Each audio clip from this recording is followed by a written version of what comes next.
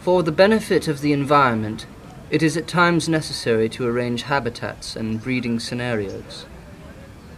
In this captive society, we have introduced a young male to a young female.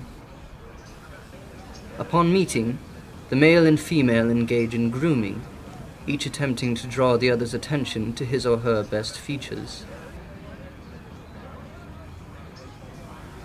Much to the luck of the male, the female becomes intrigued, and, after a short test of aggression, the female asserts herself.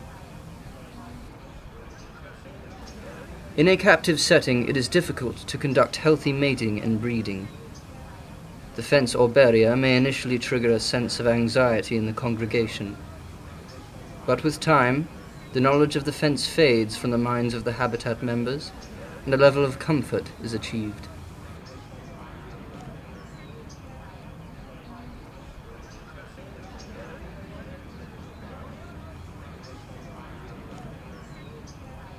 Our couple has now grown accustomed to one another.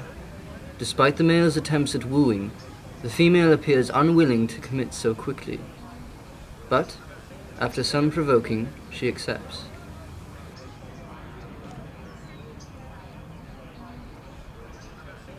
Hopefully our couple will follow the example of the other members of the habitat, raising children and becoming comfortable with their surroundings. Family life in the congregation is peaceful, and if our couple is successful in breeding, they will be gladly welcomed in the community.